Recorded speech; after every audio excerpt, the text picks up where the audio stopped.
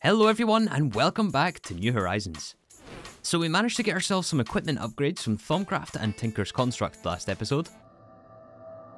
And we also broke ground on the Valley project, the site of our new base as we expand and we progress. Yeah, I'm actually really excited about this project. In fact, I even started to work on it between episodes. The truth is though, we actually turned back time here, and in fact, we are in a backup.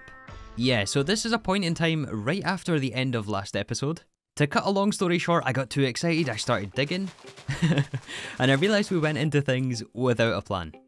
So this time, before we dig another block, I think I've established 5 key areas we have to keep in mind with the build as we move forward. And so the first consideration is the big shapes and the placement. Or in other words, where do we want the chemistry, the multi-blocks, the ore processing, applied energistics and storage? Thaumcraft, blood magic, farms and mob farms, all of that and more will have to be figured out. And we also want to consider the chunk alignment which we've established here in the early part of the base. Again, it doesn't necessarily mean we have to build square, we're not going to be building square, but at least for the multi-blocks it is an important consideration. After we figure out the placement, the next thing is the aesthetics and the blocks. So we need to ask ourselves, are we happy with the existing block palette of the base? And I think for many of the blocks, for example this concrete, probably the mist and the basalt, yeah, these 3 are a winning combination right here. Perhaps though when we come to scale the build, we do have to add some extra variety though. And speaking of the scale, this also includes block collection. How do we consistently get thousands, tens of thousands, hundreds of thousands of blocks? I don't know, honestly, that's something we have to figure out. Necessary infrastructure. You guys all know what pack this is, right? And the infrastructure requirements mid and late game get pretty crazy. So yeah, we have to build to scale. And included in that is all of the pipes and wiring, of which there is going to be a substantial amount. So that has to factor into our designs. And the way I see it, there's basically 3 options. We can either go above the machines, below the machines, or behind the wall like what we have here. Any one of those or a combination of them all is probably going to work. Again, it's just something we have to figure out early. So once we have the big shapes in place, we've established the blocks and how we're going to collect those blocks. We have all of the necessary infrastructure and machines. The next thing is all of the aesthetic details.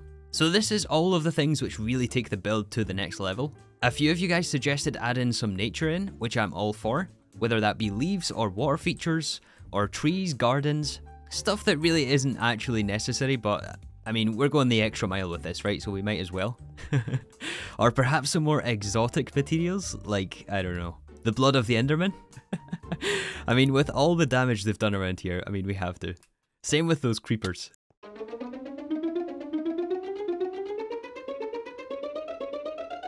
And finally, we have to be able to evaluate and iterate. This one is an important one for me at least, because in Season 1, I really disliked being in my old base. And we don't want to make the same mistake here again. So the answer to the question, are we happy with what we've built, has to be yes. Okay, at this point, with all of that being said, I think now we can start the digging process. So I started by removing some of the dirt and trees to make space within the valley. And once we had the initial area cleared, now it's time for some block counting. It's vital that we place things correctly the first time. Well, the second time. So I wanted to be mindful of where the chunk boundaries are and also line it up to our existing base, as well as mark out a few of the big shapes. So we start with a circle, and inside that circle we add another circle. And in the center circle we start to excavate with the builder. No wait, it's the filler. Yeah, it's a filler but we can excavate with it. Do you guys ever get to that point in a project where it's like the point of no return? Well, we've crossed it and then some.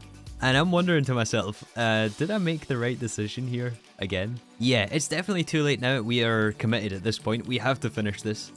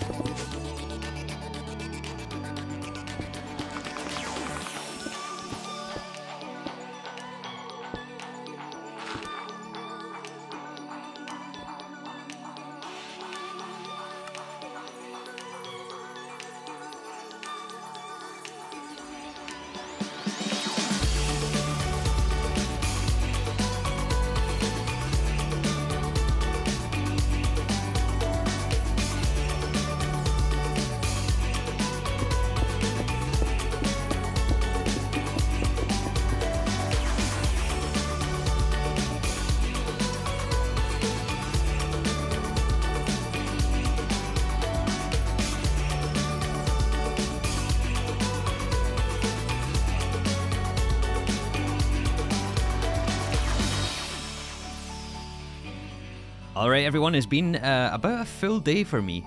And it might look like we're just digging holes for the sake of it, and, well, it appears that we've got quite a mess in our hands here. Also some chickens which found their way down here somehow. That would be how. Just to show you what we've created right now. Right now it's just a mob farm. It's pretty dangerous up here actually. The miner managed to take out all the torches. And in fact we even got a dungeon up there, which it doesn't look like it cleared on its own. Anyways, the digging. What exactly are we doing with all this space? And it is a lot more space than I first had envisioned. We gotta keep moving these things. Yeah, exchanging all these blocks is gonna be a mission. We don't have exchanging gadgets in this either, so I think the Wand of Equal Trade is the only option. Unless there's some other way to exchange blocks, I'm not really sure. I suppose we could use the fillers to actually fill resources and just take away an extra layer of wall. But again, we don't really want things flat. There he is. There he is. Hello, old friend. There's actually two old friends here. Yeah, these creepers, there's been a lot of these guys around as well.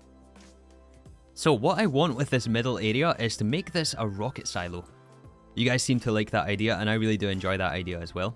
And you know, I was thinking, since our goal is the tier 7 rocket, who knows if we're going to go further than that. But yeah, tier 7 rocket, that is the ultimate goal of this series. I think it would be so awesome if we could end it just by flying through the middle of the base.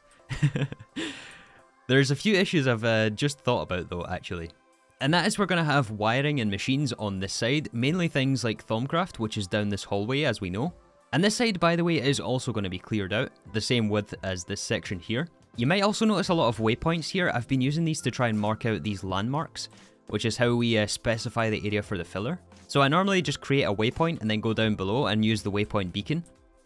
And the Mantle of the Raven has saved me so many times. I've fallen down this hole so many times, but luckily we don't take any fall damage. It looks like this section is almost finished.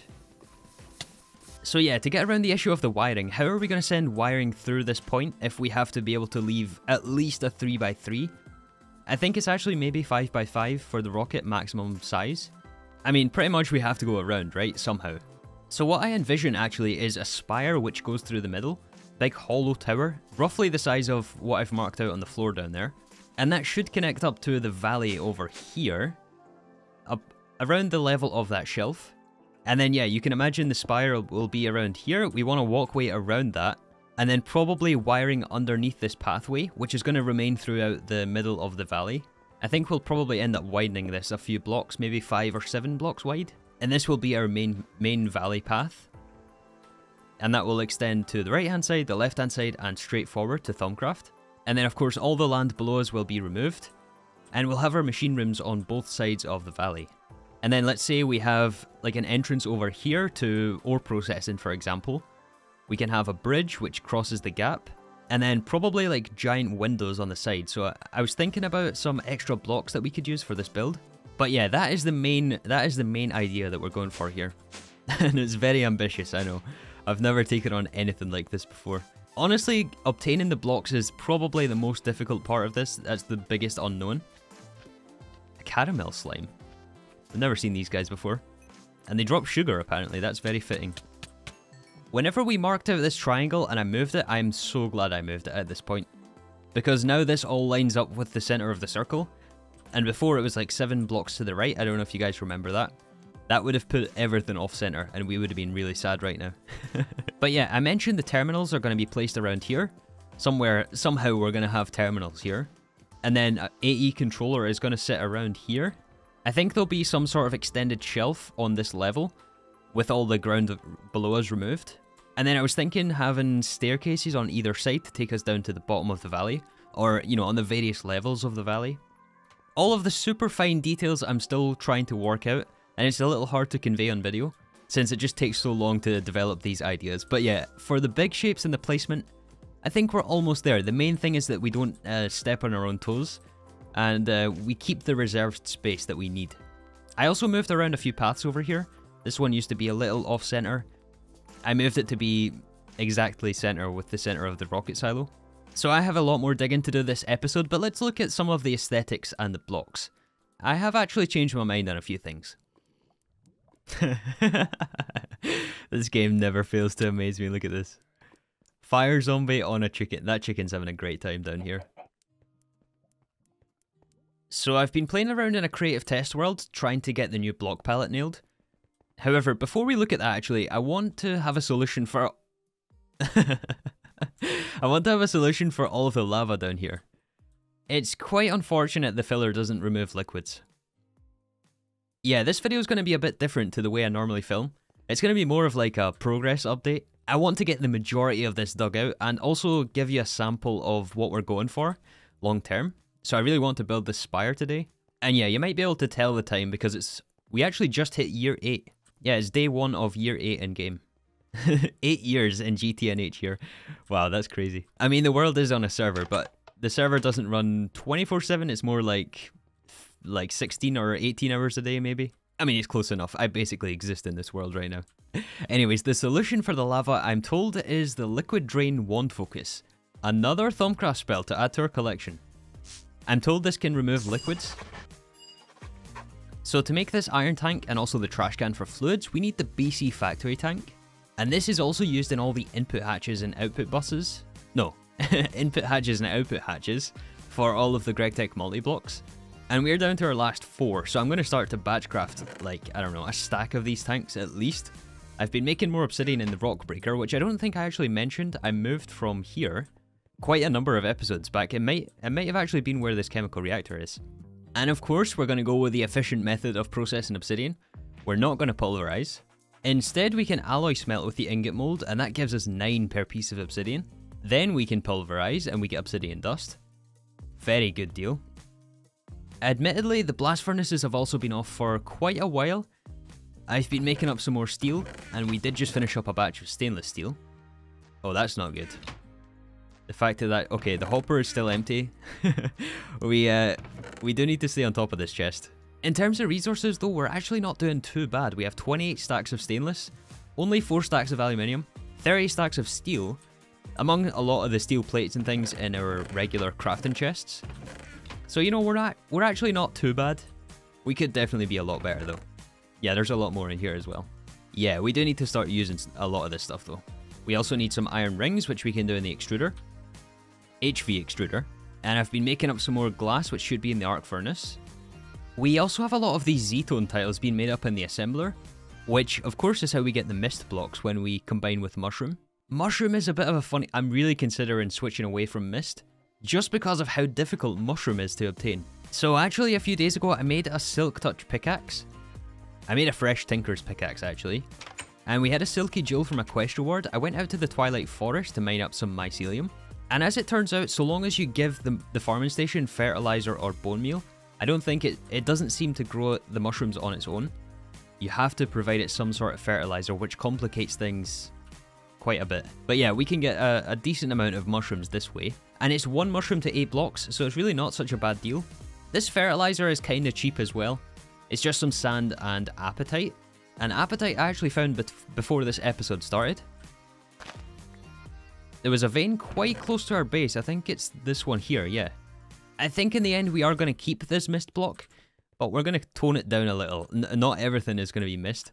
On the subject of blocks, there's also basalt, which is even more difficult to get than mushrooms, in fact. I think our only long-term solution for basalt is either bees or crops, and both of those are hundreds of hours of investment, which I'm not willing to go through right now.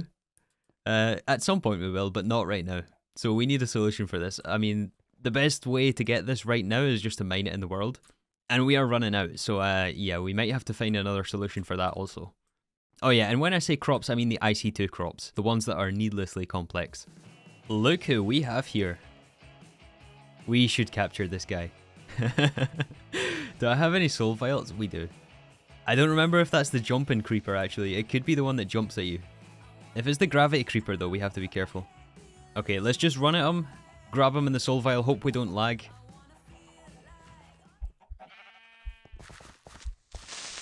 Okay, we got him. Oh, that was so close. We got him though. We did get him. Oh, and it was the gravity creeper. That could have been such a close call. What are we going to do with this guy though?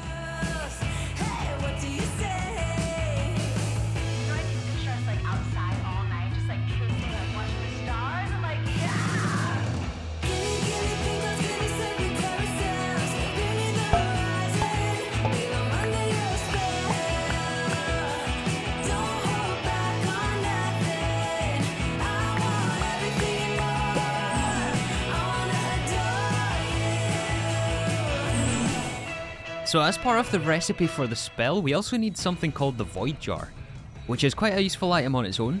It allows us to store Essentia and void the excess. Handy for some of those Essentials that you tend to get a lot of but have nowhere to store, especially without the use of applied energistics. So yeah, we ended up crafting a few of those and then gathered the rest of the materials for Liquid Drain.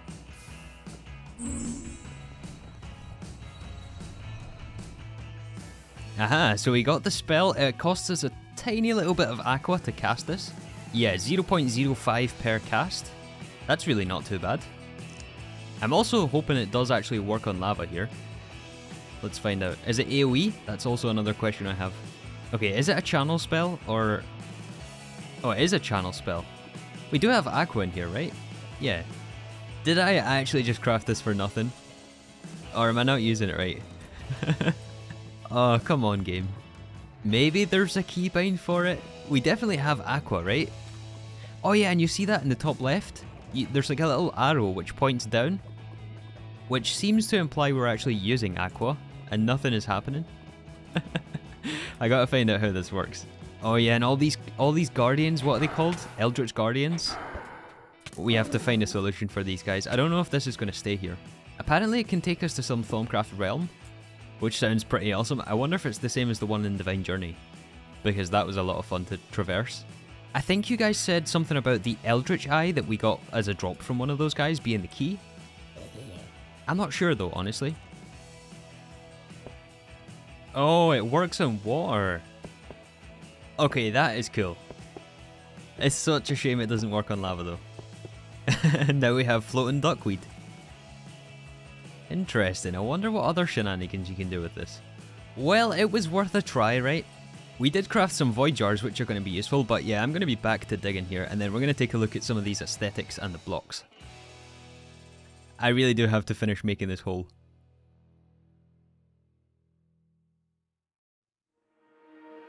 Okay everyone, I need you to use your imagination for a little bit.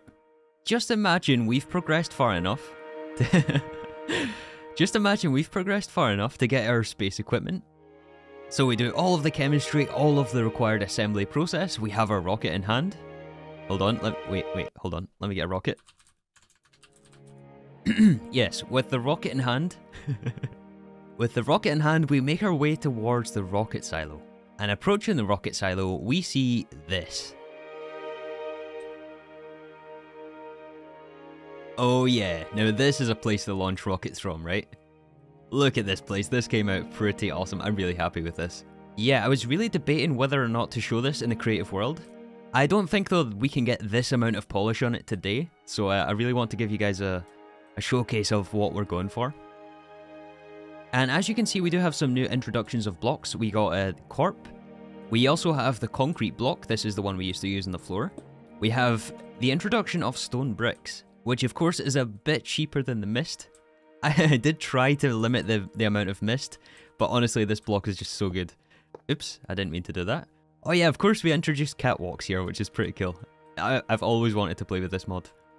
And you can use the blowtorch actually to affect them, or I guess open them. A few episodes back you guys also suggested colouring the different parts of the base, so that's exactly what we've done here. I really like that idea. So we got orange, we got red, we got green, and we got blue. I tried to add some tinted glass on the front, which does change the colour quite a bit actually. And I think especially for the orange one, like the orange mist is not exactly an ideal colour. It doesn't look great in my opinion, but with the glass I think it adds to it. But yeah, I do really like this red block. This is Ism, which is not the same as the mist block, but this is a really cool colour of red. Actually, it's warm colour, but you know. It's an awesome colour, that's what it is. You might also notice these floating rings above here. This is going to go up to the surface on top of the valley. And we're going to space them like, I don't know, 3 or I think we have them 3 blocks. Yeah, I really like the idea of floating rings. And I want to introduce that into the rest of the valley as well. So obviously, I think it goes without saying, this is going to be placed in the ring that or the circle we dug out today. The cylinder. And then you guys remember the bigger circle, which we marked out? Well, I want that to be dug out to the level of, well, this part right here. So this part will be the lowest section of our base, where the rocket is. And then everything else will be dug out to this level right here. And then we'll somehow have some staircases on the inside here to take us down to these openings, which can bring us into the rocket silo. Aha. Yeah, let me know what you guys think about this. I told you I had a plan though. You guys thought we were just digging holes for the sake of it. Which is kind of true, actually. It's still kind of true. What I actually want to do here is save this as a schematic. So we should be able to define the red point, which is where we're standing. I believe it's where you're standing is the first point that it saves. Actually, we don't need this in the schematic either. And then also down here is the second point. I think you just need the two opposite corners, red and the blue point. And then we can give it a name. We'll call it Silo V2. V1 was underdeveloped. I did actually make a first version of this and it was just nowhere near as good. So we're going to make this version 2. Successfully saved. Perfect. And by the way, there is keybinds for all of this. You can find them in the options menu. And this should be our silo, right? Our completed rocket silo. Perfect. And it also, if I'm not wrong, should give us a material list. Yeah, this is quite... Actually, it's not too bad. It's only 1,000 mist blocks. I mean, I say it's not that bad, but this is only a tiny fraction of what our valley is going to be eventually. So now, we should be able to take that schematic into our main world. And by the way, look at how this looks without night vision. It's pretty scary, actually. But yeah, we should be able to import this Silo V2, and it should fit perfectly, assuming I counted everything correctly. We might have to carve out a few of the walls, though. But most of the building I added on the inside of the circle and not necessarily on the outside. But again, this is all going to be dug out anyway. It fits. Awesome. There's a few blocks which need to be replaced, obviously. But yeah, check this out. This is going to look so awesome when it's done.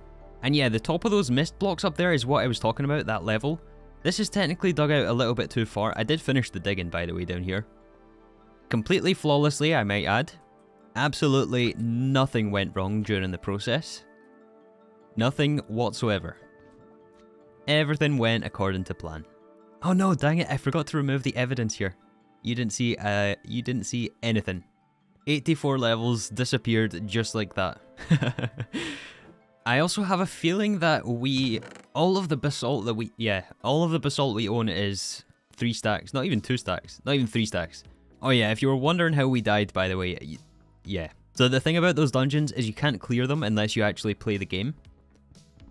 And it's a random game, whether it's Minesweeper or Simon Says.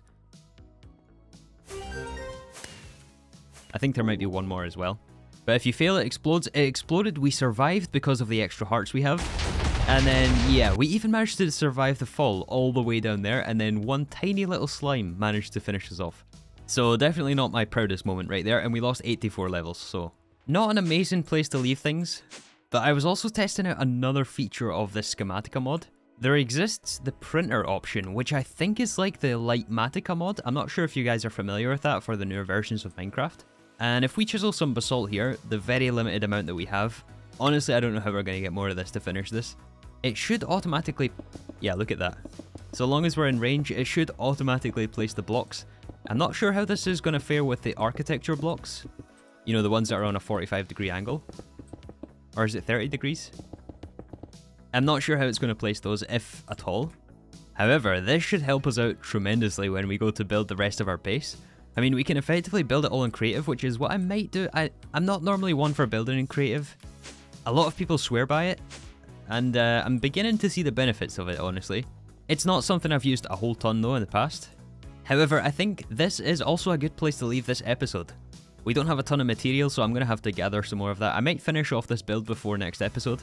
But yeah, it's going to be nice to be able to switch things up here. We've got a lot of progression to quote-unquote catch up on. A lot of the stuff needs processed. I haven't been keeping on top of that. Like, basically all of my attention has went into this project right now.